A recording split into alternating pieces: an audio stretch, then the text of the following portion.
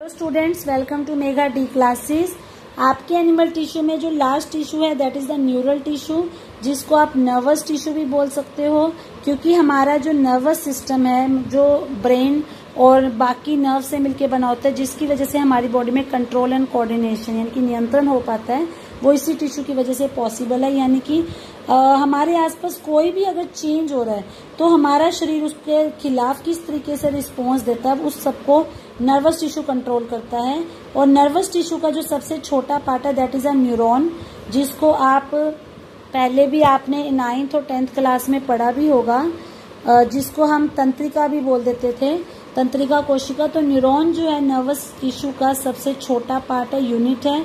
ये excitable sales, excitable मतलब कि थोड़ा सा स्टिमुलस मिलते ही ये एक्साइटेड हो जाते हैं और अपने काम पे लग जाते हैं। इसके अलावा जो न्यूरोग्लियल सेल्स है जिनसे बाकी का न्यूरल सिस्टम बना हुआ है, वो न्यूरोग्लियल सेल जैसे यहाँ पे ब्लैक ब्लैक डॉट से दिखाए हुए हैं, इसी नर्वस टिश्यू के आसपास प्रोटेक्शन करने का काम करते हैं।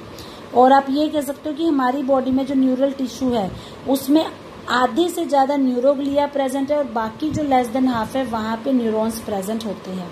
तो जैसे ही एक न्यूरॉन स्टिमुलेट हो जाता है, मतलब उसको सिग्नल मिल जाता है, तो उसके अंदर एक करंट दौड़ता है, एक इलेक्ट्रिकल डिस्टर्बेंस दौड़ती है जो उसकी प्लाज्मा मेम्ब्रेन से होती हुई जाती है।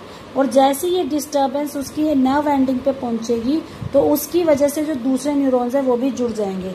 जैसे कि मैं आपको यहाँ पे बताऊं, अगर आपने थोड़ा सा आपको 10th का ध्यान हो, अगर ये आपकी एक तंत्रिका कोशिका है तो इसी तंत्रिका कोशिका के साथ आपकी एक दूसरी तंत्रिका कोशिका भी जुड़ी होगी। तो जब आप एक तंत्रिका में मैसेज भेजोगे तो वो एक्टिवेट होकर उस मैसेज को दूसरे के पास लेके जाएगी, दूसरे से वो मैसेज तीसरे में जाएगा एंड सो ऑन। तो अलग अलग सेल से जब ये मैसेज होता हुआ जाएगा तो एकदम से हमारे शरीर के अंदर एक इलेक्ट्रिकल सिग्नल जनरेट होगा, जिसकी वजह से जो भी रिस्पॉन्स हमें मिला है, जो भी चीज आपको मिली है, कोई नुकीली चीज है, कोई गर्म चीज है, आप इमीडिएटली उसके हिसाब से वैसी ही प्रतिक्रिया करोगे। तो एग्जैक्टली प्रोसेस कैसे होता है, कौन कौन से केमिकल्स रिलीज होते हैं, वो सब हम अगेन लास्ट यूनिट में करेंगे। But for the time you have to remember कि न्यूरल टिश्यू बेसिकली 2 टाइप के सेल से मिलकर बना होता है, neuron and neuroglia sales. Neuron cell जो है वो सबसे छोटा सेल है, जिसके बारे में आप 9th 10th में भी पढ़ते आए हो, इस टाइप का स्ट्रक्चर होता है। न्यूरोग्लिया सेल्स छोटे छोटे सेल्स हैं जो इसको कवर करते हैं और इसको प्रोटेक्शन प्रोवाइड करते हैं।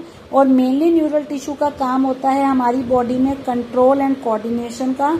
जब भी हमारे को किसी भी तरह का कोई स्टिमुलस मिलता है, हमारे एनवायरनमेंट में किसी भी तरह का बदलाव होता है, तो न्यूरल टिश्यू हमें बताता है कि हमें उसके लिए किस प्रकार से रिस्पॉन्स देना है, और जल्दी से जल्दी रिस्पॉन्स करने में ये हेल्प करता है। और इसके अंदर से जो सिग्नल है वो इलेक्ट्रिकल सिग्नल यानी कि विद्युत धारा की फॉर्म में, करंट की फॉर्म में जाते हैं। तो फॉर द टाइम इतना भी अगर आप कर लोगे तो दैट इज सफिशिएंट।